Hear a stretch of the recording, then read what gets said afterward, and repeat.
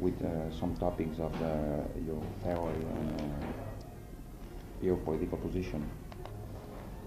If you want, I can explain. Let's just go. And the first question is, which is your innatism which is the conception of innatism is innatism? Innatism, yeah. And also the connection of this with the rationalism. Mm-hmm.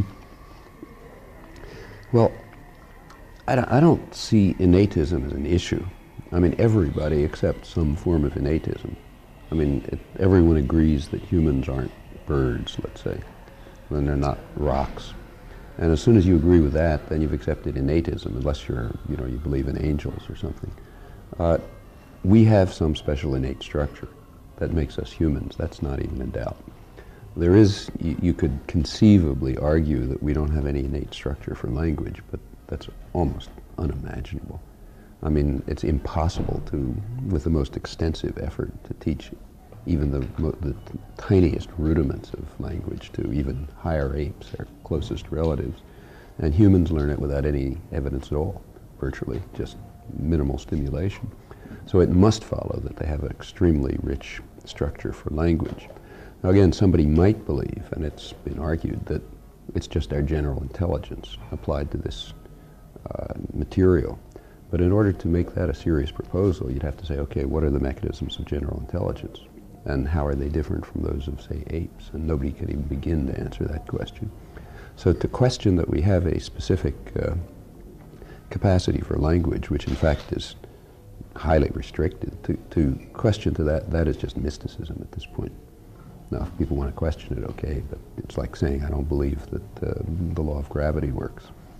Or if somebody said that I don't believe that innate structure makes some cells become chickens and other ones become humans, you can't argue with them exactly. It's just, these are things that are obvious. The only interesting question is, what's the innate structure? Well, there are substantive issues, and lots of work and so on. My own feeling is it's so restricted that virtually all of language is innate. And about the only differences between languages are in parts of the lexicon, choice of words, some grammatical elements and so on, very peripheral things. That can't really be established yet, but I think there's reasonable evidence for it. As to the connection with rationalism, there's a serious question of interpretation.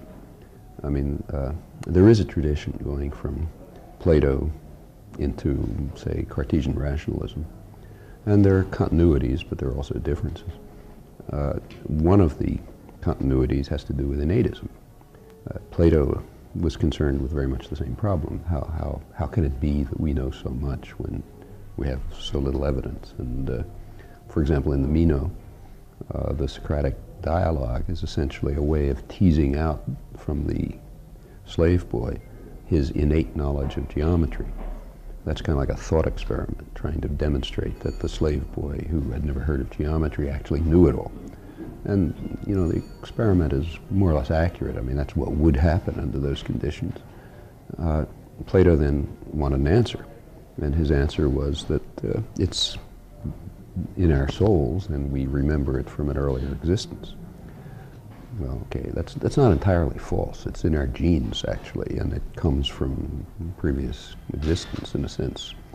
That answer and this problem then goes right into the 17th century. And, for example, Leibniz argues that Plato's theory must be correct. There's no other way to account for knowledge. But as he put it, his theory has to be purged of the error of reminiscence. So somehow that was wrong, but he didn't have anything else to make right. Cartesian rationalism is pretty much the same. I mean, it's basically the Cartesian rationalists tried to, for example, the ones who worked on language, say the people in the universal grammar tradition that in part grew out of this, their concept of universal grammar is basically that which is in our souls, that which is there and doesn't change and so on. And they developed, not by our standards, but by the standards of the time, fairly rich theories of universal grammar. Well, this tradition then continues through German Romanticism and through the Enlightenment, It takes various forms. And then it sort of dies out in the middle of the 19th century. And really wasn't picked up again until the middle of the 20th century, with some scattered exceptions. Well, that's rationalism. What about, under that interpretation of rationalism, this is a renewal of rationalism. However, there are other interpretations of rationalism, and you can decide what you want to look for in this tradition. It had a lot of things in it. One of the things that was in it was an attempt to deduce all the facts of the world from first principles. I mean, Cartesian rationalism is, well, you start with the cogito, and then you keep going, and you end up with all the facts about the world. Well, obviously, this isn't rationalism in that sense. So it's a question, which, out of this rich, complex tradition, which strands do you pick out? Some strands that you can pick out carry from Plato right through classical rationalism into the Enlightenment, and then on to the modern period. Other ones have been abandoned, which were quite central to them. If you look in contrast at the alternative major, say the empiricist tradition, at least the classical empiricist tradition, say Hume, also was innatist.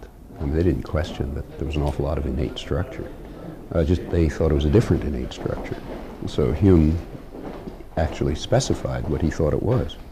It was principles of association and similarity and an innate concept of induction. I mean, remember, after all, Hume is, everybody knows, he's remembered for his paradoxes of induction, but of course he also gave an answer. His answer was that it's just animal instinct, which is what we would call innate. So in Humean psychology, which becomes modern psychology in many ways, the principles of association by similarity and contiguity and so on, and the principle of simple induction are the innate structure. Well, that's just hopelessly inadequate.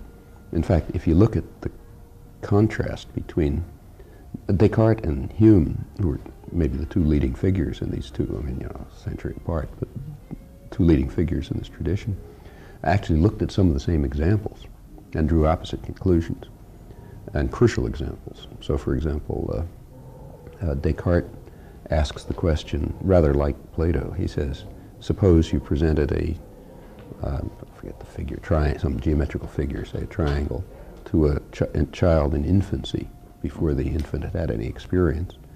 He says the child would perceive it as a triangle, which of course it isn't physically. It's always going to have a curve in the line, and always some distortion of a triangle. But the child will perceive it as a distorted triangle, not as an exact image of what it is. I mean, it's some strange, indescribable figure. If I draw something on the blackboard, it'll never be a triangle.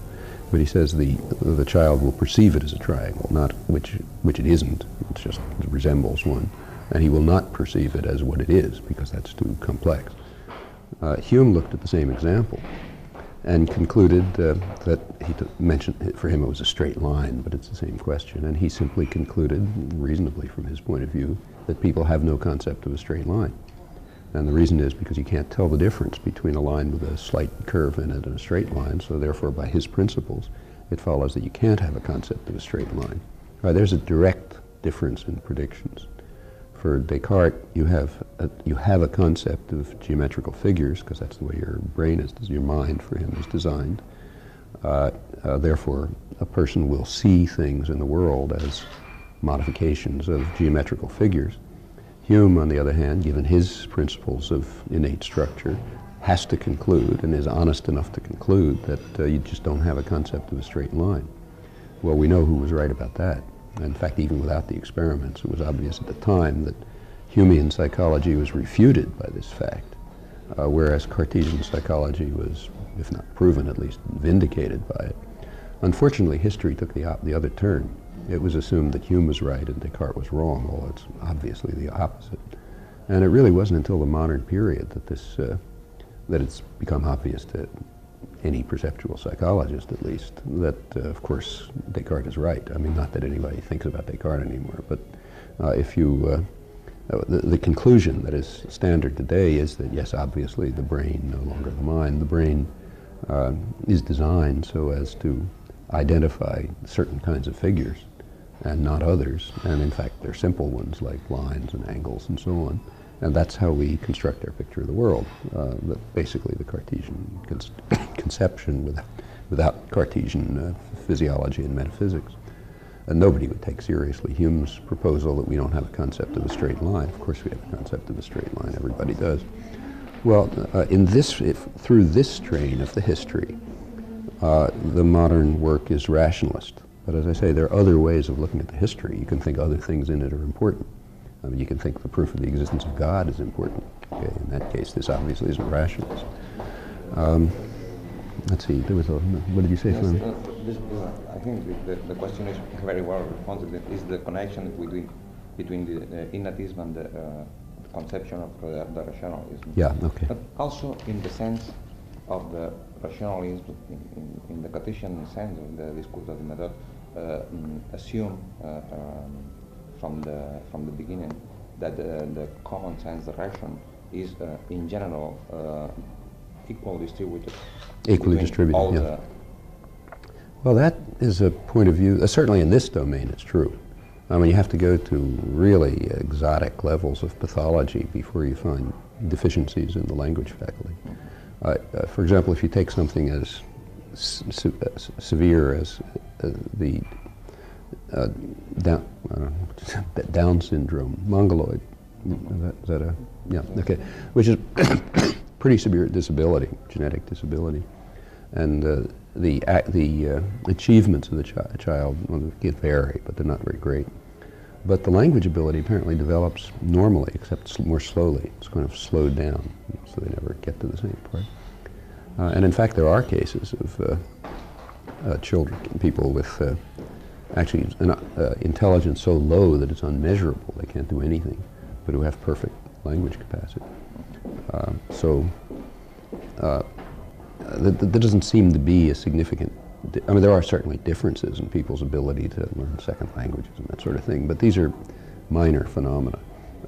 For initial language learning, the thing that everybody does naturally, the differences are, no more significant than the differences in how fast you grow. I mean, children differ a little in where their growth spurts are, but they basically grow the same way. And that's true here, and that's essentially what Descartes is saying. Of course, he's saying it much more broadly. He's saying it for thinking generally, and that seems to me pretty plausible. But when you move away from areas that are well understood, you can only speculate. Like, it's not true that everybody's equally competent to become a quantum physicist, but that's at the outer fringes of human intelligence. I mean, most of the problems to which human intelligence is adapted don't, as far as anybody knows, don't differ, the capacities don't differ in any significant way across a very broad spectrum. So that picture seems reasonable, at least, as a pretty good first approximation. In fact, Descartes himself pointed out that it's only a first approximation. He says you can find people who are incapable of doing things. The second question is the relation between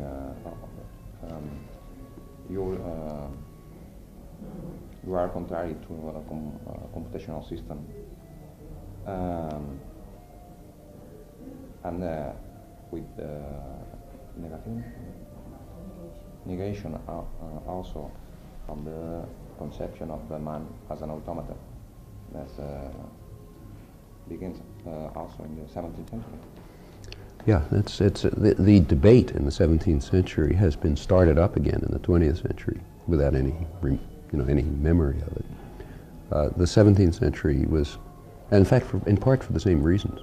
I mean, in the 17th century, the automata, like complicated clocks and things, were getting to such a degree of complexity that people began to wonder, are humans more complex automata? And in part, Descartes' thinking was motivated by that kind of question. And he wanted to argue probably maybe partly for religious reasons, but certainly partly on scientific grounds, that it wasn't true.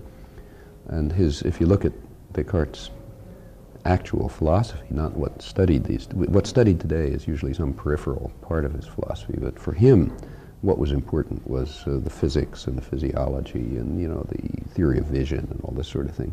And the other stuff that we study is kind of around the periphery, where you argue with other philosophers about it.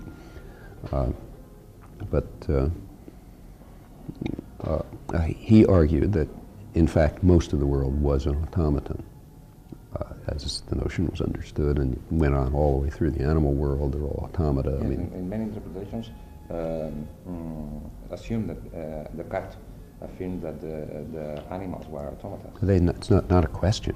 I mean, it became a scandal at the court because the Cartesians would go around taking some court lady's favorite dog and stepping on it because you can't hurt it. I mean, Descartes proved that it's just an automaton. I mean, that was one of the court scandals in the period. So yeah, they thought this was demonstrated. Animals are automata. And then there comes a big debate for hundreds of years about whether animals are automata. But Descartes argued that almost everything about humans is automata as well, all the way up to sensation. I mean, through certainly human physiology, but up to the point where you get to sensation. In fact, it wasn't until you get to higher mental processes like language that he thought he could prove that it wasn't automata. And what it ultimately comes down to is various manifestations of freedom of will, which he said are inconsistent with the notion of an automaton. It's kind of uncaused behavior, but not random behavior. Language was his major example. And the descriptive comments are correct. I mean, it's, at least as far as we know. So he then invokes mind, the second substance, res cogitans, to account for this. All of this is sort of normal science. I mean, it's sketchy science, like he didn't really fill anything in, but it's an outline of scientific reasoning. Large parts of which remain quite viable, in fact. So then the conclusion is, well, man's not an automaton because of these phenomena, such as ability to choose what you do. And I quote in Girona some of these famous statements of the minor Cartesians who developed all of this. I mean, their position was that machines are compelled to act in a certain way, but humans are only incited or inclined to act in a certain way, and they may act contrary to their inclinations. They may choose to do so. Like you can choose to put your hand in the fire, let's say, though you're not going to do it. Whereas an automaton can't. If it's designed in a certain way, it has to do what it's structured to do. Well, then, comes Newton, who showed that the world is not an automaton, which really shocked people, including Newton. And after that, you get a big debate. I mean, the sort of reasonable response to that is the idea that mental phenomena, including language capacity, are just some properties of complex organized matter, just as attraction and repulsion are. And none of it fits into Cartesian automatism.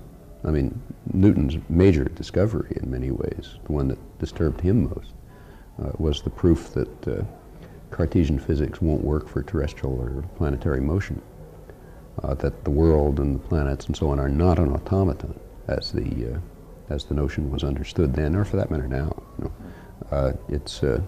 It required mystical properties, occult properties as he called them, such as universal gravitation. I mean, Newton, in his letters he writes that anybody who has any understanding of philosophical matters realizes that you can't influence something without contacting it. Like I can't raise my hand and, make that cup of coffee move. I have to contact it. Because that's obvious. Any person with a brain understands that. It just happens to be false. He proved that it was false, and he was very disturbed by it, naturally. Well, at this point, the man, the automaton, the mind-machine problem disappears. The world isn't a machine. So obviously the mind isn't a machine, because even the rest of the world isn't, since you have properties like action at a distance. And as you go on through the sciences, you just have more and more exotic properties. I mean, magnetic fields and quantum effects and curved space-time and so on and so forth. That was a big crisis of the period. I mean, how are you going to react to Newton's demonstration that what was called the mechanical philosophy, the common sense understanding of how things work in mechanical ways, was just not true. And in fact, physicists didn't really give it up until into this century. There were always attempts to find some mechanical explanation of gravity, I mean, ether or something or other.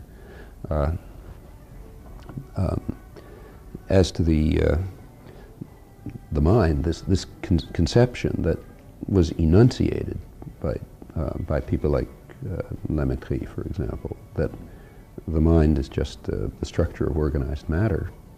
It's the right idea, but it also lapsed. I mean, it sort of disappeared until it was picked up again in the 20th century. Well, in the mid-20th century, people were again excited by automata. Now it's computers. And the same debate started over again, in different terms, of course. But in fact, the Cartesian conclusions are not unreasonable. I mean, even if you take contemporary computers instead of complex clocks and so on, it seems to me the arguments still hold. There's no way in which complex computers can manifest properties such as the ability to choose, let's say. The distinction between, I mean, computers are just as much compelled as old-fashioned clocks were. And humans aren't, apparently. They're only incited and inclined. So that gap remains.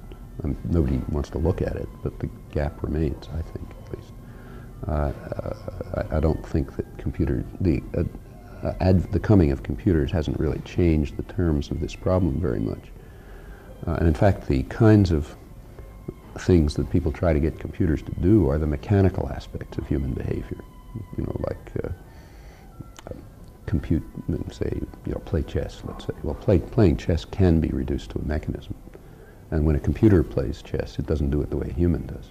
It doesn't work out strategies and make choices and so on. It simply runs through a mechanical procedure of trying out tentative moves. It uses its vast memory and speed to explore in depth what would happen if you made this move, that move, and the other move, and then it evaluates the outcome by some measure that the programmer threw in, and then it automatically selects a move. That's nothing like what a human does, even in what is, intellectually speaking, you know, trivial pursuit like chess. Trivial, not that you can do it easily, but it's a very trivial game. You can describe it in 10 sentences, you know.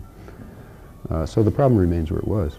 That's, I think it's a much bigger problem than others think it is. You know, and I think that the Cartesian, although the basis for the Cartesian argument collapsed because the mechanical philosophy collapsed, the essential logic still applies. And modern computers don't change things much.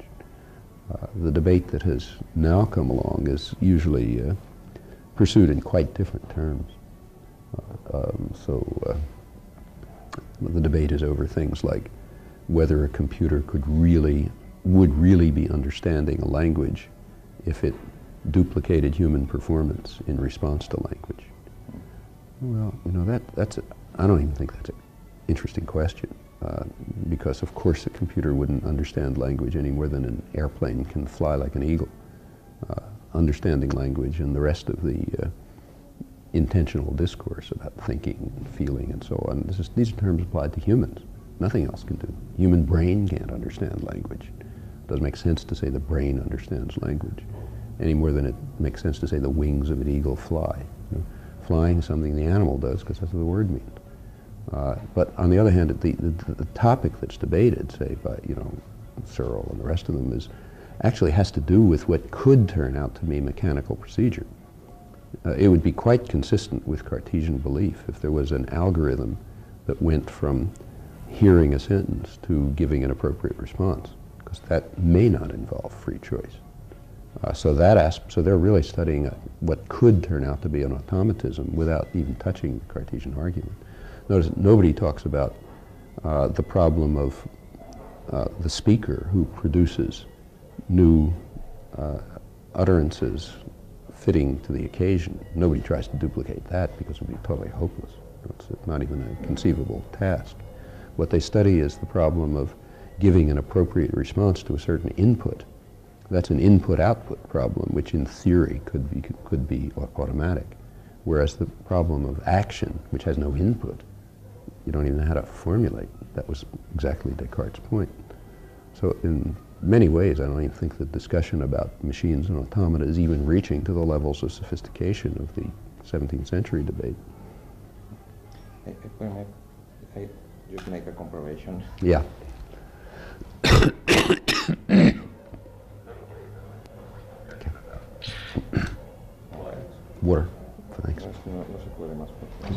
Working okay? All right, yes, Yeah. it's working. I can't tell you how many interviews I've had where after 3 hours the interviewer just forgot to realize he hadn't pushed the button. Happened to me once on the BBC. I think that this question is connected with a concept that you use, in a sense, very different of the common sense of the nation. I remember a discussion with Foucault, between Foucault and you, that one of the topics was this: the use of the mode, the word creativity.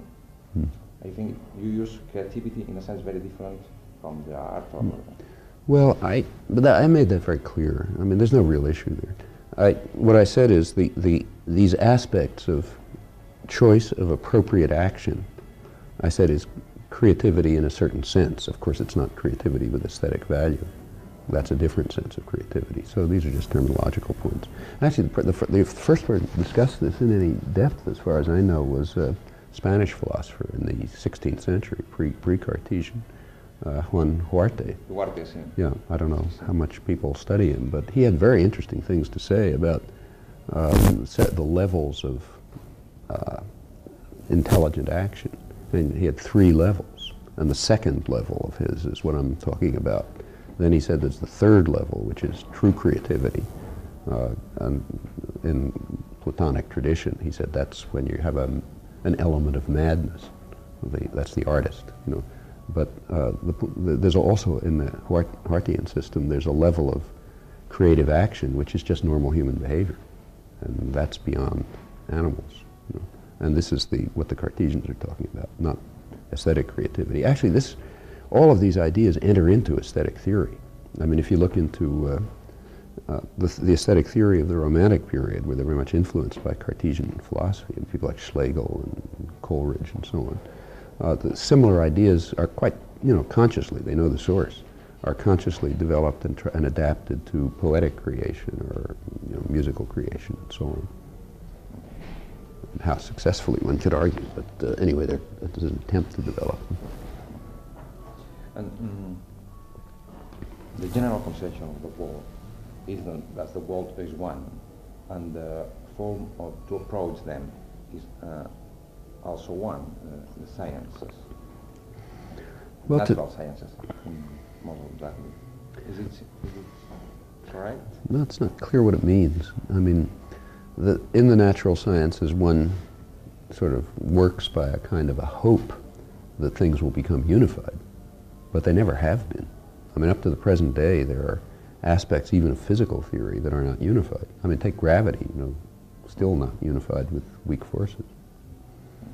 People hope that there'll be a unified theory of nature. But of course, when they talk about nature, they're talking about a very special part of it. There's no rational reason to believe that things like human thought and action belong to the kind of nature that physicists are talking about. That's the Cartesian problem again. So sure, everyone, kind of hopes somehow that there'll be a more unified way of explaining things. The reason for that hope is just that you hope for deeper understanding. And if the universe turns out to be divided into separate realms, you won't have understanding of why those realms differ or what their relation is. So naturally, one hopes that there are no limits to understanding, or, actually some people might hope there are limits to understanding, and I can see reasons for that too, but within science, you kind of act on the working hypothesis that you can always understand more. And to say that you can always understand more is to say that you expect a kind of unity of nature. Because every time you link things up, like you link biology and chemistry, you understand a little more. You understand things about biology that you couldn't understand before.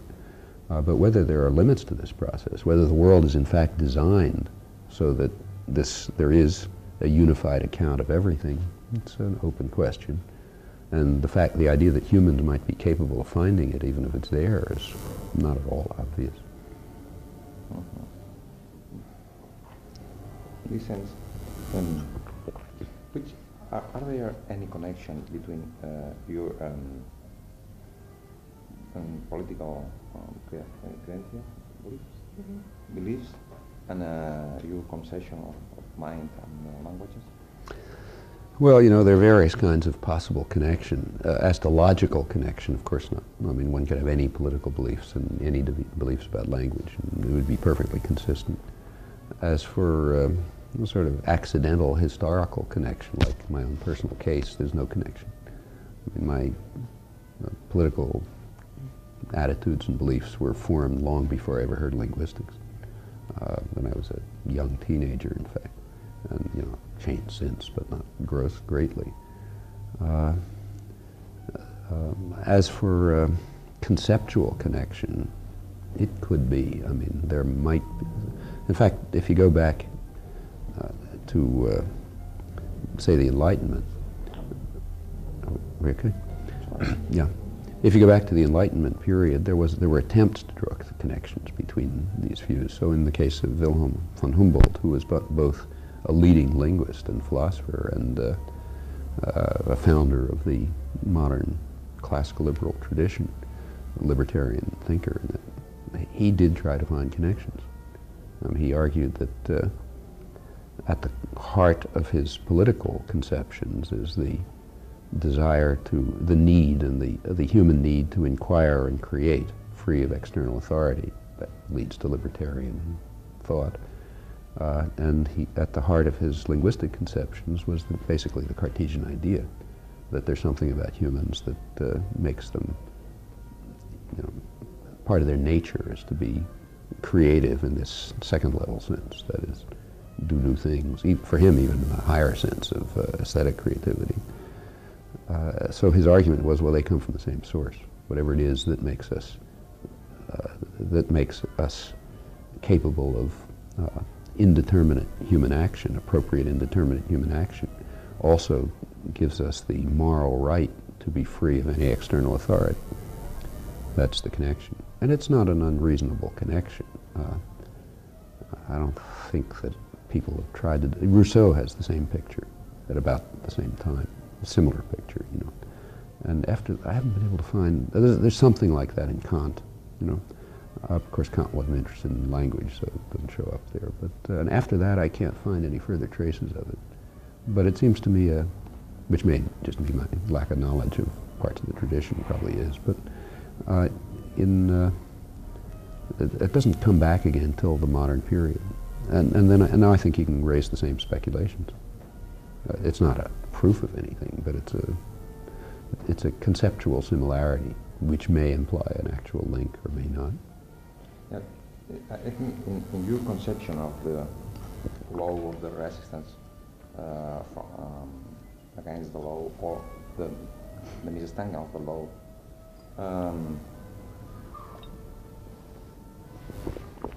you need an access to consciousness, to moral consciousness, which is the normal access to it.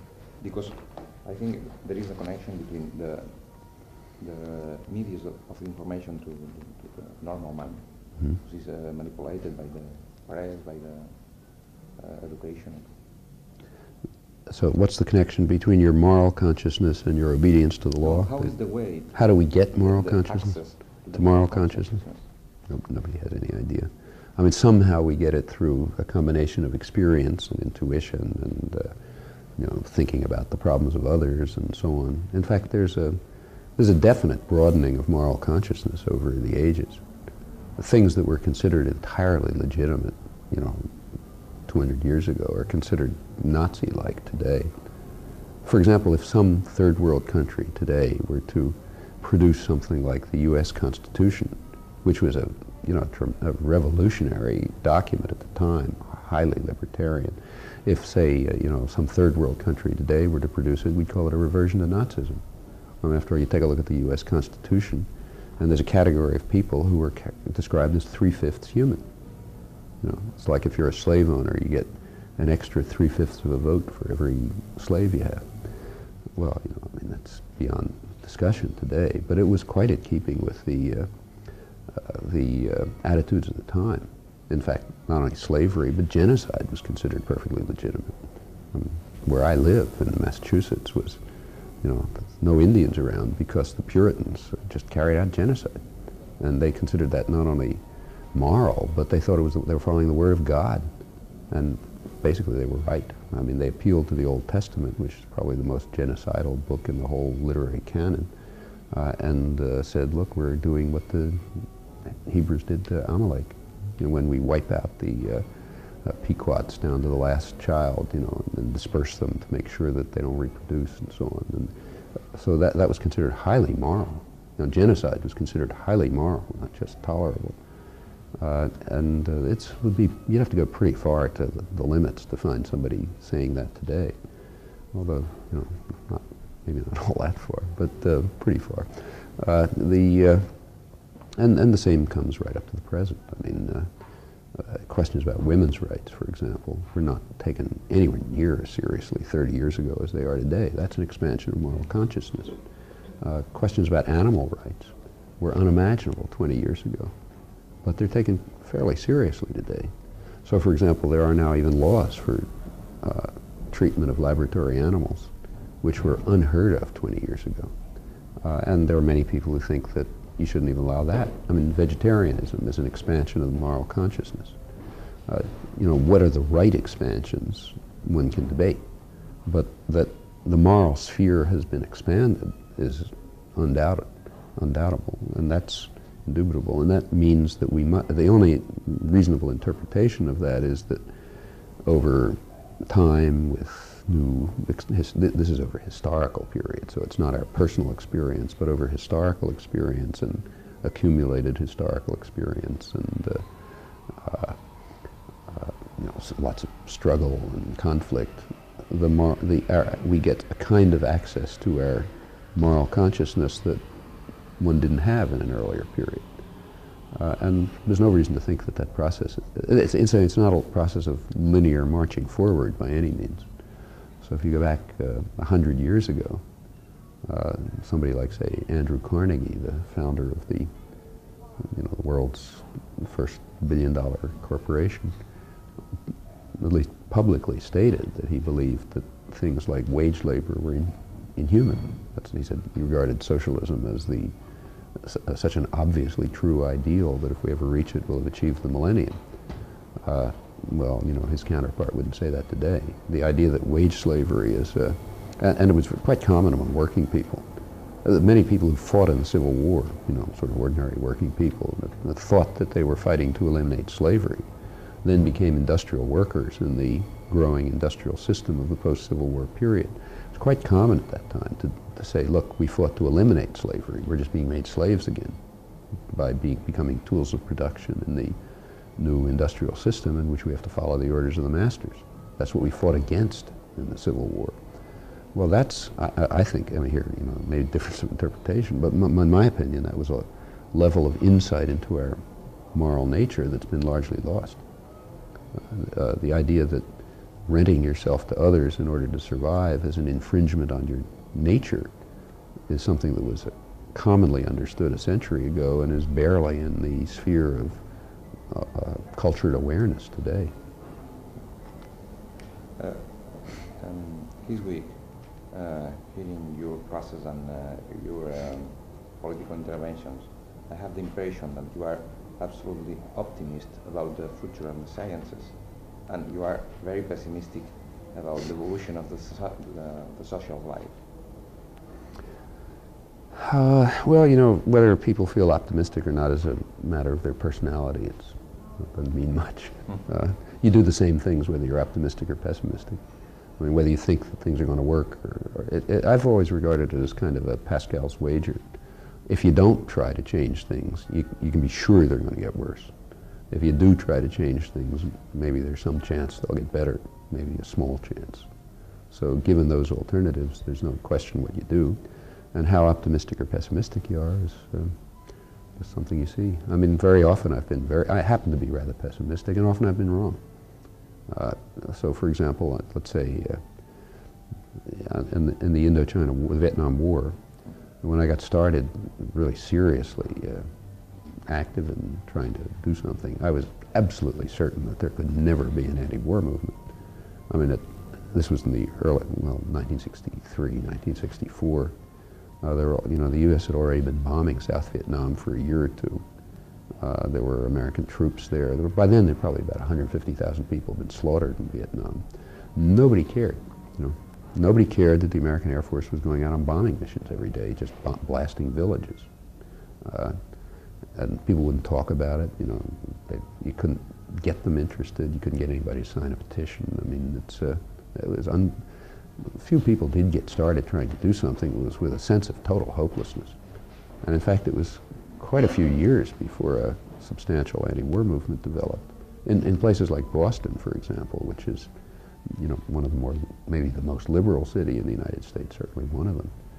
We couldn't even have public demonstrations against the war until well into 1966, because they'd simply be broken up by violence, with the support of the press and radio and so on. And it certainly didn't seem at that time that there was ever going to be an anti-war movement, but in fact, you know, I was totally wrong. There not only was an anti-war movement, but you know, kind of a cultural revolution which has lasting impact.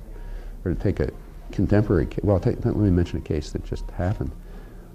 I've been working, I guess, for, I don't know, 15 years or so now on the issue of the Indonesian invasion of East Timor, which is, you know, the worst act of genocide since the Holocaust, and very significant for us because the United States gave the primary diplomatic and about 90% of the military support for it right through the Carter period. While Carter was spouting off about human rights, he was increasing the flow of arms to Indonesia while they were slaughtering Timorese. And Europe, the only reason Europe didn't do more of it is because they couldn't break the U.S. monopoly. I mean, as soon as they were able to, every country in Europe that I know of is selling arms to Indonesia and contributing to the slaughter of the Timorese because they can make money on it. Well, you know, you can't imagine a less popular topic than this. Nobody even heard of it. Press refused to report it. No, refused to report it, not didn't, but refused to. In fact, it's not because they didn't know about it. They knew, but they didn't want it to be known. And so trying to get people interested in this topic, you know, 10,000 miles away, I mean, no American troops, did really seem hopeless. And there were actually only about half a dozen people working on it, a few of them full-time. I mean, there's one person in particular who just dropped out of graduate school. He was a Southeast Asian specialist and has spent his entire life since the mid-70s working on this topic, working with churches and people in Congress and also, and you know, and so on. Others like me have been writing and speaking. Well, you know, it finally got to the point that, I never imagined there'd be any hope for this. But to my amazement, just a couple of months ago, the U.S. Congress canceled aid to Indonesia on these grounds, military aid.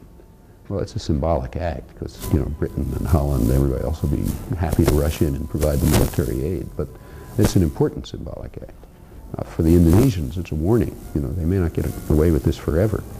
And if something similar could happen in, say, France or Holland or, you know, any of the other big military suppliers, it would make a big difference. You know, here's a case where maybe half a dozen people at most ultimately succeeded in doing something which, you know, could save hundreds of thousands of lives, not to speak of allowing people freedom. You know. So you never know. Do what you can. I'll ask a question because I think that the time is a personal question. What did you study language and not history or I didn't. Actually, I didn't.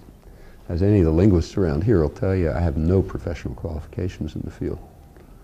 First of all, I don't know any languages. I mean, I have the least linguistic capacity of any human being I ever saw, which is why I can't speak a word of Spanish. You know. Also, I never really studied linguistics. I mean, there's a reason I'm teaching at MIT, which is a science and engineering university. When I got my PhD, I didn't have any qualifications in linguistics. No university with a, you know, decent self-respect would have hired me in linguistics. And in fact, I didn't really have any intention of staying in the academic world. I landed at MIT because, you know, it's a scientific university. They're willing to play around with strange ideas, and the head of the electronics lab happened to be intrigued. So I went to an electronics lab, where I still am, actually. I mean, I don't know a tape recorder from a telephone, you know. But I've been in an electronics lab for almost 40 years now, and in fact, linguistics developed out of that. But my own background was extremely exotic. It was a little bit of this, a little bit of that, mostly self-taught, you know. So it's not a model for anything. I mean, up to today, you know, my students, like when he was a student, he knew 10 times as much about linguistics as I did, and my students always do. I mean, they know literature I never heard of and all sorts of things. Thank you very much. Yeah. Thank you for that, and thank you for your classes. Oh, I was very glad you could come. They're very interesting. Thank you.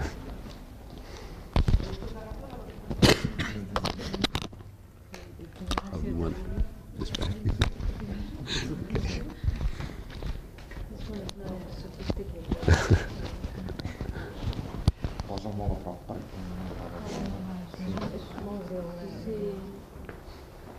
Tu els tens tot, ja? No, jo el que vull fer és unes fotos sense micro. Ah, sense micro. Ah. Is it possible to read the micro just a few No, però no, a fer-li dos fotos. For photograph. Only, Yes, sure. yes, all I right. got it off. Yeah. No, this myself. is, But I want them to know, really, what you think, and I want this to be published, I think. So that's why I've asked really trivial ones. Yeah, sure. Okay. Mm-hmm.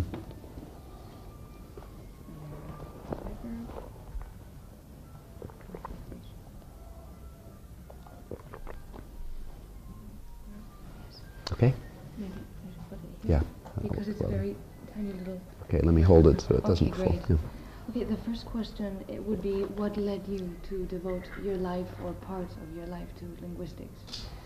Mostly accident, like most things that happen in life. Actually, I'd more or less dropped out of college by the time I was about 17. It was just terribly boring. I didn't want to go on. And I was interested mostly in politics. And I happened through political connections to meet someone who was actually a rather important sort of left libertarian thinker. And he happened to be the professor of linguistics at University of Pennsylvania, where I was nominally a student. I got friendly with him, and you know, through one thing led to another, I started taking his courses, and I just sort of got interested and went on. But you know, by accident, basically.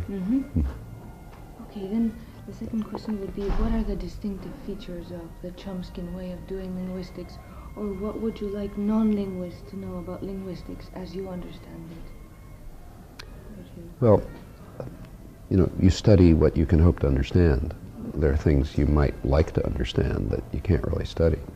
So one of the most obvious fact about language, the fact that's immediately obvious to us if we look at it, is that, and as people have noticed through the ages, is that somehow people can continually say new things that they've never heard before, maybe that have never been said before. They do it effortlessly. They do it in ways that are appropriate in the situations where they are. Other people hear them, understand them immediately, and human interaction continues that way.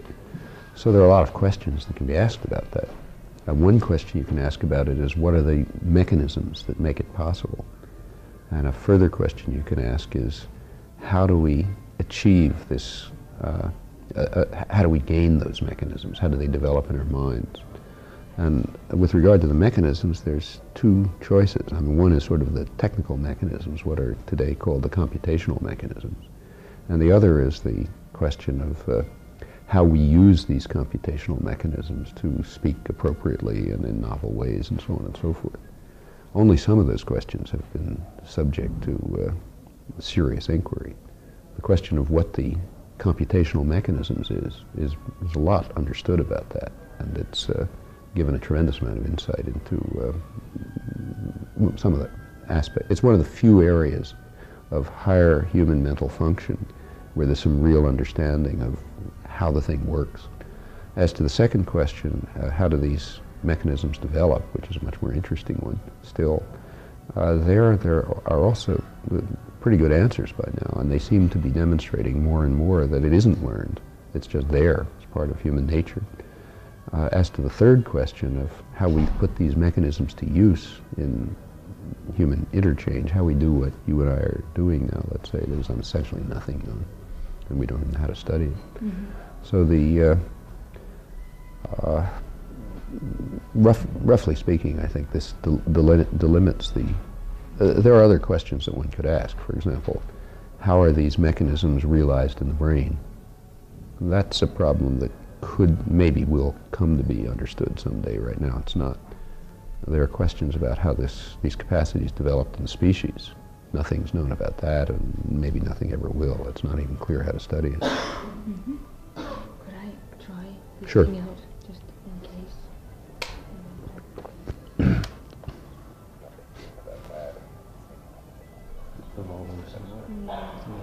Like what you have.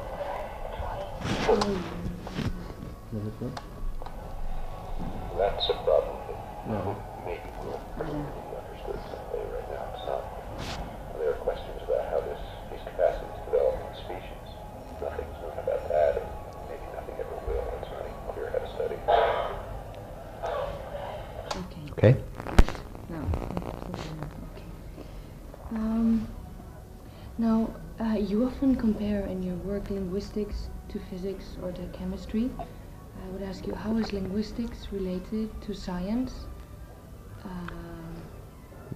Well, these aspects of linguistics are just part of science. And by comparing them to chemistry and physics, I don't mean to suggest that they've achieved that level of sophistication or that there are direct connections. Just that it's a methodological point. We should study these questions the way we study the rest of the natural world. And physics, chemistry, and biology show how you should study the natural world. And in my opinion, one should study these questions the same way. Whether all of the study of, there are many parts of the study of language that don't fall under the sciences in any sense at all. I mean, they're part of cultural anthropology or some other field. As to these questions that are always lurking on the horizon and that we can't seem to approach, like the questions of language use, it's not clear whether they can be studied by the methods of science, which is, after all, human science. It's a special human capacity. Maybe some other intelligence organized in a different way from ours could study these problems. Mm-hmm. I had another question related to this. As you do relate linguistics to science, are you trying to make it... Well, the relation is really just inclusion. It's part of science. Okay, but then why don't scientific journals include articles on linguistics? Journals that include, what would you say? Is it because... Well, it depends what do you mean by scientific journals? I mean, yeah. Yeah, if you mean, say, Nature, the reason is that the kind of, there's also, there are lots and lots of kinds of work that are never included in those journals. They usually run short articles reporting experimental results and so on and so forth, and that's not the nature of this field. There are many scientific fields that don't publish in those journals because it's not the nature of the field. Also, there are other reasons. I mean, it's more or less, the chances that the contemporary results in physics or biology will impinge on the work of linguists is very small. And conversely, I mean, if some new discovery in linguistics, there's nothing much that the chemist can do with it. So it doesn't make much sense to use the same organs of publication, though one might. Okay. Another question is, non-genitive linguists and non-linguists very often criticize genitive and transformational grammar because it changes so rapidly. Now, could you explain the reasons for these changes? And do you think non-genitivists are aware of the reasons and the changes? Well, this is an indication of the sharp break between the sciences and the humanities. All the sciences change rapidly. I mean, every time you read a new issue of Physical Review, you read the letters column, it has, indications of changes that are happening. Any field that's alive is changing. This field is a young field, so it's just barely beginning to find its way around. If it stopped changing, I would advise everybody to drop out of the field. Any field that stops changing is dead. Probably wasn't worth studying in the first place. Now, in the humanities, this is not understood. It's regarded as important to keep saying the same thing all your life that you said when you were in graduate school. But in the sciences, that's a joke. I mean, if you're teaching the same thing you taught when you were in graduate school, you're wasting your time. You're in the wrong field. So, and the reason why things change is you learn more. You learn new things. I mean, new phenomena come along that weren't noticed before. People have new ideas as to how to improve the theory. They think up reasons why the theories that had been proposed didn't work, so you got to modify them. That's scientific inquiry. Could you give us an example of how these changes take place within linguistic theory, within your theory? Well, I mean, the early work in generative grammar, I mean, it had two different goals which were in conflict. One goal was to try to describe the facts of each language accurately. And in order to do that, you apparently had to write extremely complex systems of rules, because the phenomena of language seem very intricate and varied, and you know, every language looks different from every other one, and every part of each language looks different from other parts, and so on. This wasn't really understood in traditional grammar, but that's because it never got to the stage of writing rules. They didn't, not in the sense in which that's now understood. They only gave hints that could be used by a person who already knew language to make his own moves. But when you tried to spell out what it is that people actually know, it turned into extraordinarily intricate rule systems. Well, the second question, the question of trying to explain how people get this into their, how they acquire this knowledge, the answer to that question must be that most of it is already there, because it's impossible to have enough experience to even pick up a tiny fraction of these rules. So it can't be that the languages are as complex and different as they appear to be. And the effort to answer the question of acquisition of language, of the growth of language in the mind, had to lead you to the belief that there's very few options available. There are very few possibilities for language. And the child must settle on those choices with very little evidence, because we know that that's all that there is. That's leading in another direction, to try to claim that things are very simple. Now resolving that tension over the years has led to lots and lots of changes, to the point where today we're beginning to understand how fixed principles that don't change at all can yield a wide variety of the phenomena of language just by interacting in slightly different ways.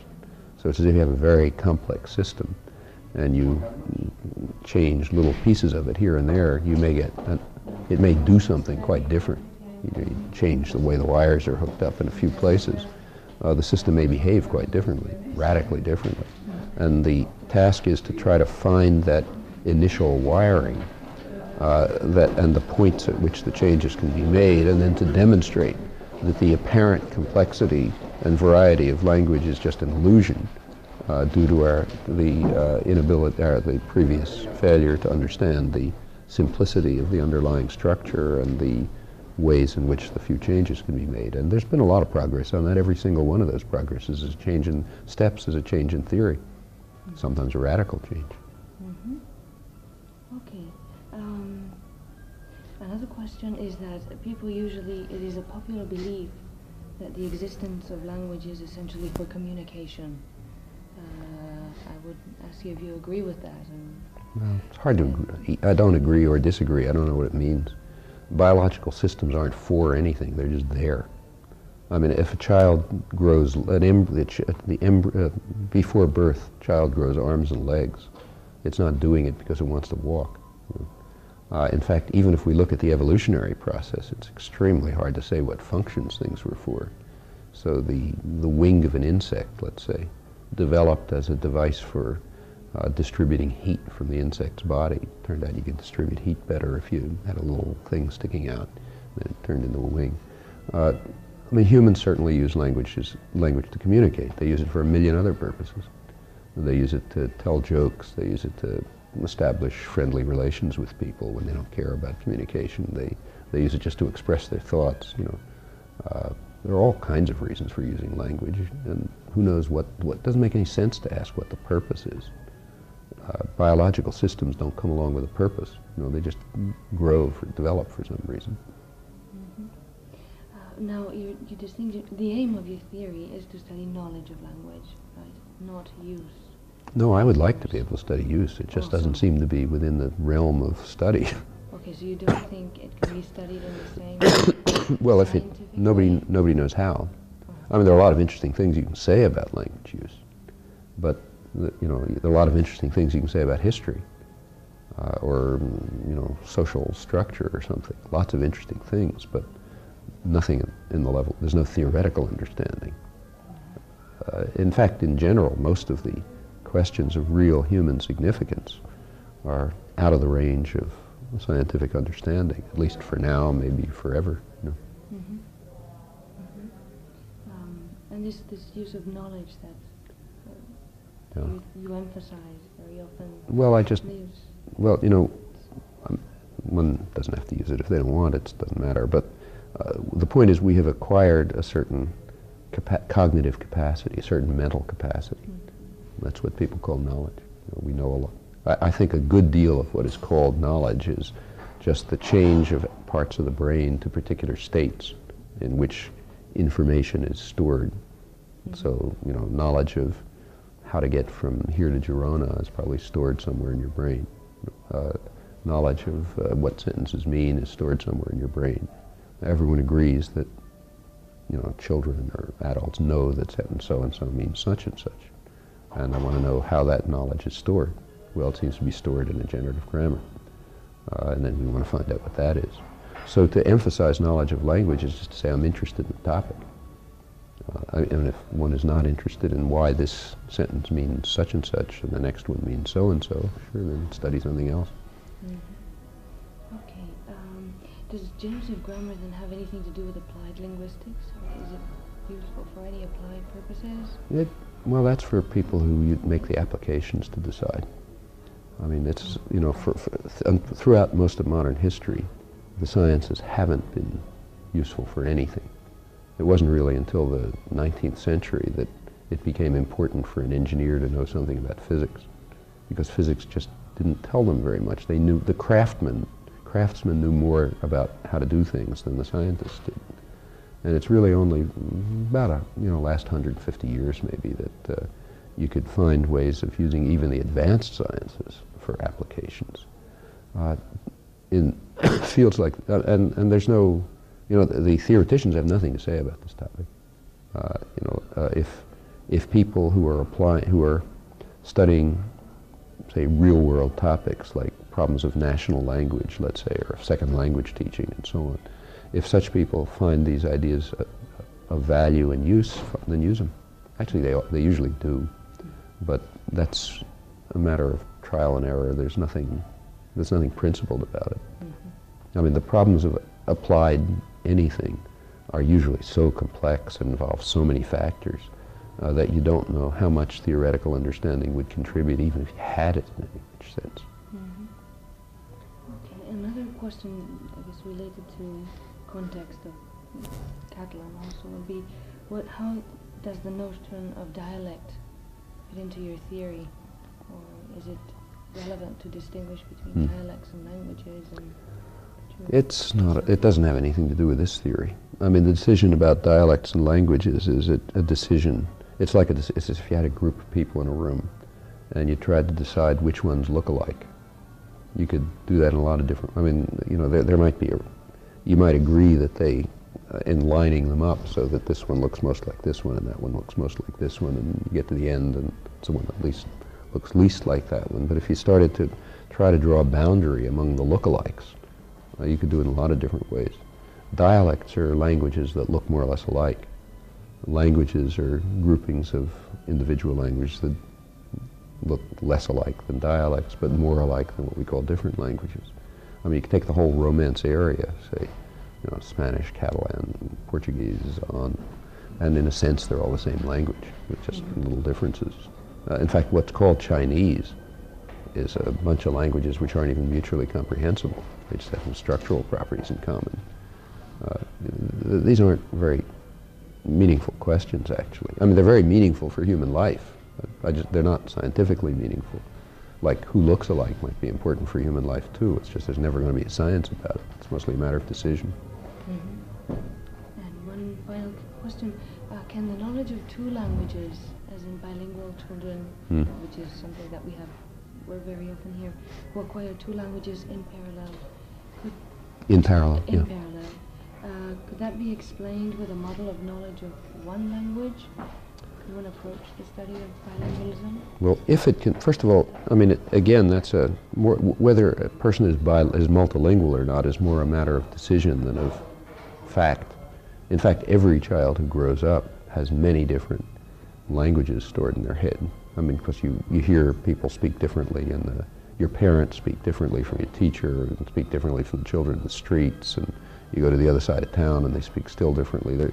Those differences are usually so small that we don't call them differences, but they're there. And if you look closely, you find that if you travel 1 or 2 blocks away, you'll find people who talk differently from you do. I mean, my brother and I, for example, don't talk the same way because we had slightly different influences in our lives. But I have no problem with understanding him, which means I must have at least those 2 systems in my head, and in fact dozens or thousands, who knows how many. We call it multilingualism when the systems that you have in your head are far enough apart so that we're struck by the differences, and we have to make some effort to move up and back between them. If there's, in many, at least certainly in pre-modern societies, it was absolutely standard for people to know many such languages. You say go to West Africa today, and a child may grow up knowing half a dozen different languages, which are really mutually unintelligible, because that's the way the societies are. They're just very mixed, and so children pick up a whole bunch of different languages. In most modern societies, differences among people have been leveled, either by force and conquest or by expansion of a national culture. I mean, by these days, even by state television.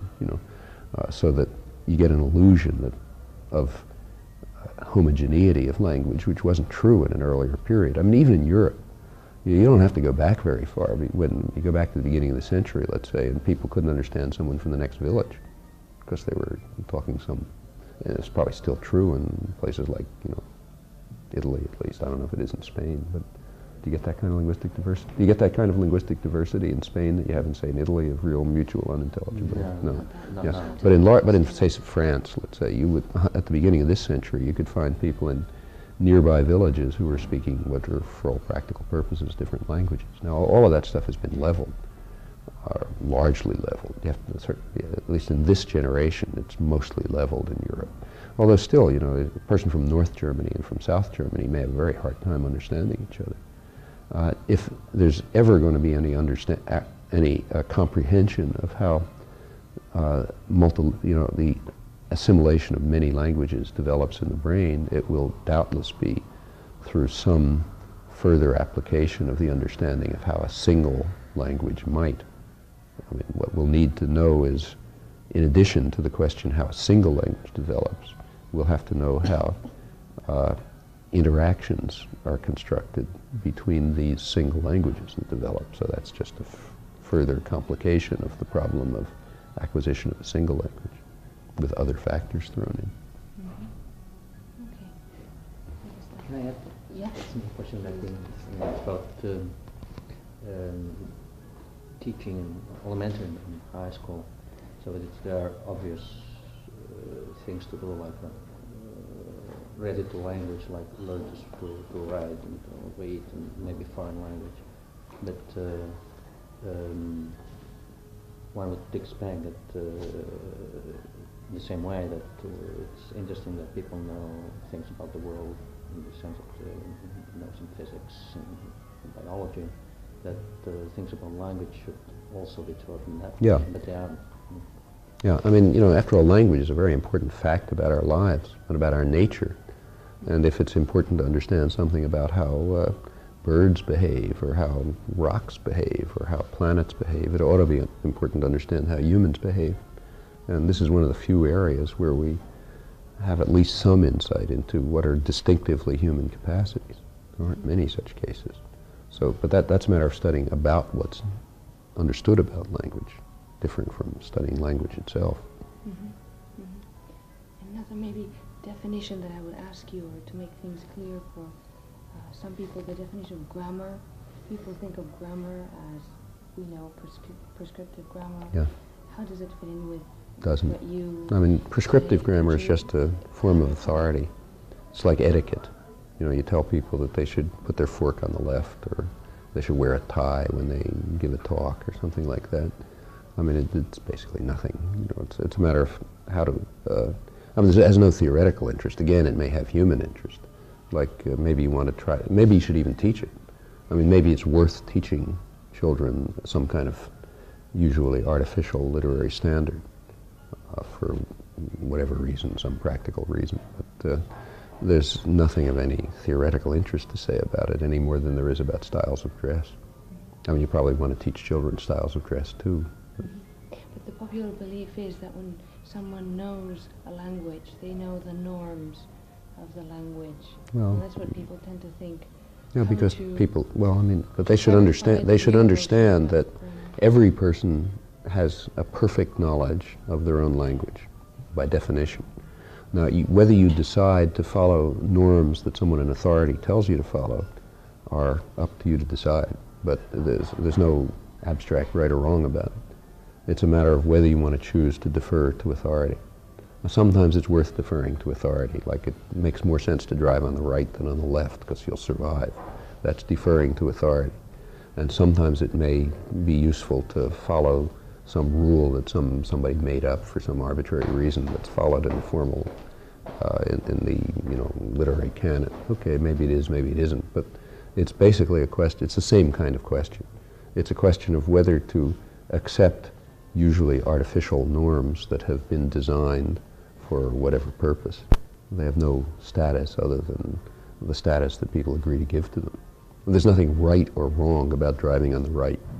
Okay, it's just, there's a law that says drive on the right, and life is better in that case if everybody follows the law, so you follow it. In other cases, like norms of grammar, it's almost totally arbitrary. It's like whether you should wear a tie. You can decide to do it because it's easier to get by in the world or whatever, but there's nothing of any significance about it. Mm-hmm. Okay, clear enough. Mm-hmm. Thank you. Review with some topics of your theory and your political position. If you want, I can explain. Let's just go. The first question is, which is your innatism which is the conception of innatism is innatism? Innatism, yeah. And also the connection of this with the rationalism. Mm-hmm. Well, I don't see innatism as an issue. I mean, everybody accepts some form of innatism. I mean, everyone agrees that humans aren't birds, let's say, when they're not rocks. And as soon as you agree with that, then you've accepted innatism, unless you believe in angels or something. We have some special innate structure that makes us humans. That's not even in doubt. There is, you could conceivably argue that we don't have any innate structure for language, but that's almost unimaginable. I mean, it's impossible to, with the most extensive effort, to teach even the tiniest rudiments of language to even higher apes, their closest relatives. And humans learn it without any evidence at all, virtually, just minimal stimulation. So it must follow that they have an extremely rich structure for language. Now again, somebody might believe, and it's been argued, that it's just our general intelligence applied to this material. But in order to make that a serious proposal, you'd have to say, okay, what are the mechanisms of general intelligence? And how are they different from those of, say, apes? And nobody can even begin to answer that question. So to question that we have a specific capacity for language, which in fact is highly restricted, to question to that is just mysticism at this point. Now, if people want to question it, okay, but it's like saying I don't believe that the law of gravity works. Or if somebody said that I don't believe that innate structure makes some cells become chickens and other ones become humans, you can't argue with them exactly. It's just, these are things that are obvious. The only interesting question is, what's the innate structure? Well, there are substantive issues, and lots of work and so on. My own feeling is it's so restricted that virtually all of language is innate, and crucial examples. So, for example, Descartes asks the question, rather like Plato. He says, suppose you presented I forget the figure, some geometrical figure, say a triangle, to a child in infancy, before the infant had had any experience. He says the child would perceive it as a triangle. which of course it isn't physically. It's always going to have a curve in the line and always some distortion of a triangle. But the child will perceive it as a distorted triangle, not as an exact image of what it is. I mean, it's some strange, indescribable figure. If I draw something on the blackboard, it'll never be a triangle. But he says the child will perceive it as a triangle, not which it isn't. It just resembles one. And he will not perceive it as what it is, because that's too complex.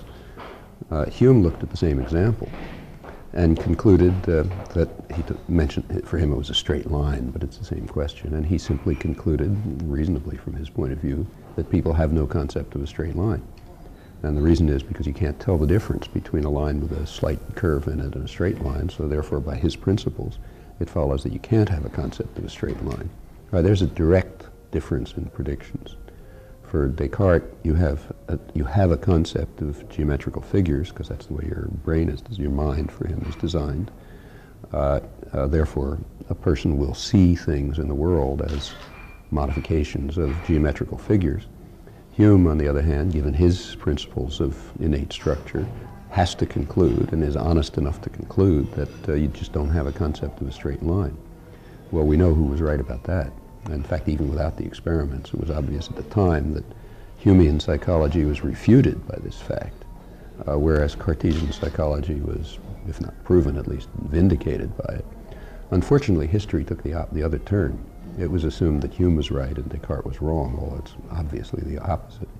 And it really wasn't until the modern period that that it's become obvious to any perceptual psychologist, at least, that, of course, Descartes is right. I mean, not that anybody thinks about Descartes anymore, but the conclusion that is standard today is that, yes, obviously, the brain, no longer the mind, the brain, the only differences between languages are in parts of the lexicon, choice of words, some grammatical elements, and so on, very peripheral things. That can't really be established yet, but I think there's reasonable evidence for it. As to the connection with rationalism, there's a serious question of interpretation. I mean, there is a tradition going from Plato into, say, Cartesian rationalism, and there are continuities, but there are also differences. One of the continuities has to do with innatism. Plato was concerned with very much the same problem. How can it be that we know so much when we have so little evidence? And for example, in the Meno, the Socratic dialogue is essentially a way of teasing out from the slave boy his innate knowledge of geometry. That's kind of like a thought experiment, trying to demonstrate that the slave boy who had never heard of geometry actually knew it all. And, the experiment is more or less accurate. I mean, that's what would happen under those conditions. Plato then wanted an answer, and his answer was that it's in our souls, and we remember it from an earlier existence. Well, okay, that's not entirely false. It's in our genes, actually, and it comes from previous existence, in a sense.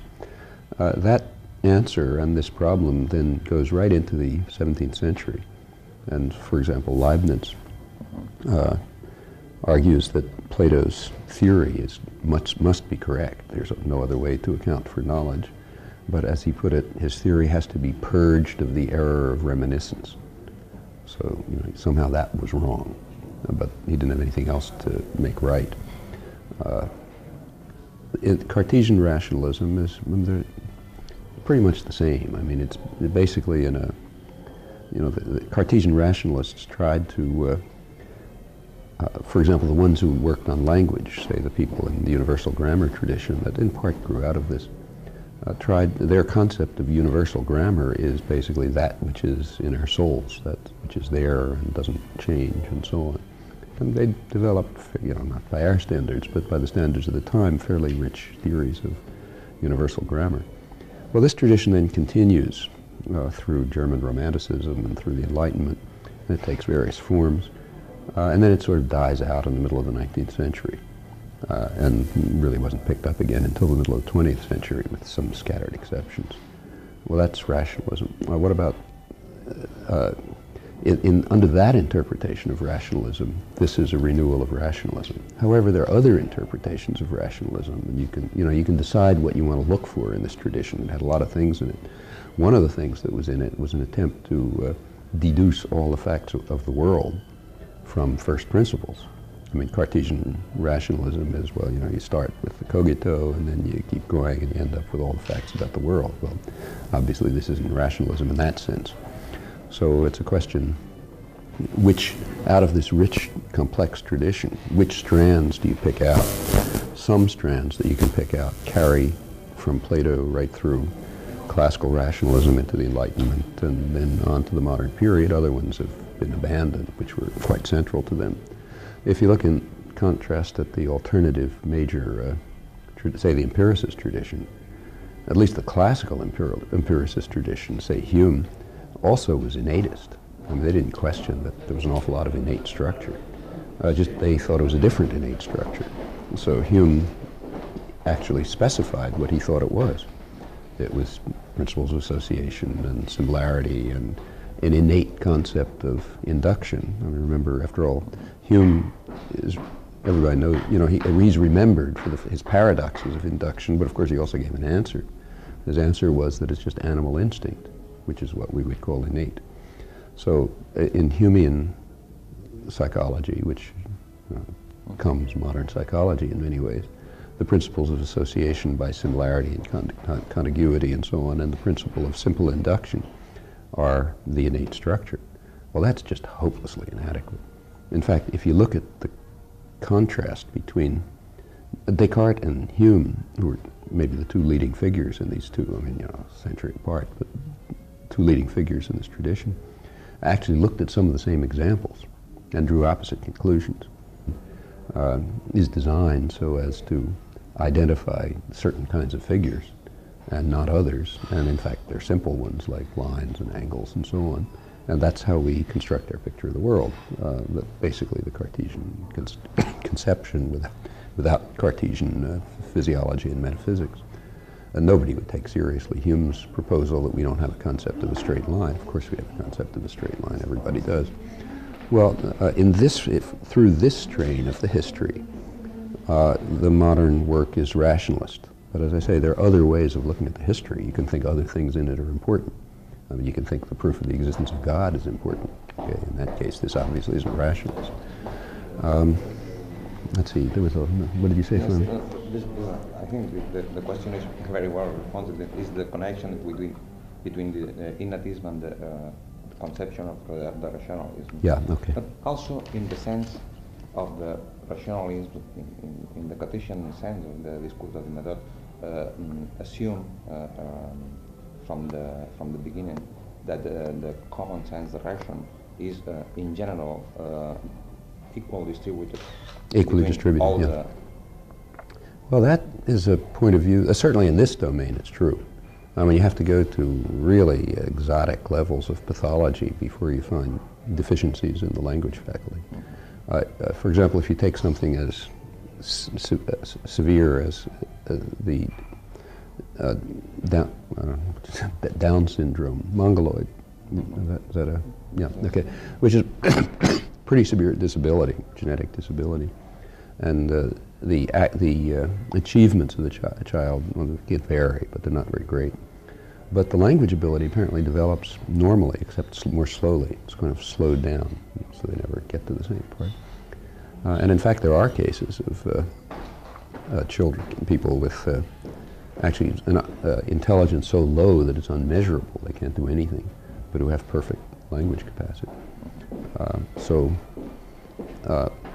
There doesn't seem to be a significant, I mean, there are certainly differences in people's ability to learn second languages and that sort of thing, but these are minor phenomena.